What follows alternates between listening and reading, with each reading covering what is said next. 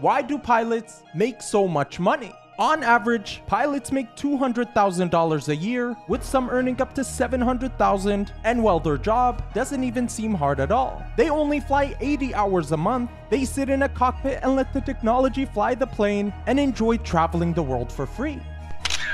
Despite getting paid generously though, there's still a pilot shortage. This is because the barrier to entry is high, with major airlines requiring both a 4-year college degree and a 3-year flight program, which typically costs around $100,000. The job is also hard on those with a family, since they're often required to be available at short notice and can be away from their homes for a few weeks at a time. And not to mention the huge responsibility they have when it comes to the safety of their passengers. But do you think they deserve such a high salary?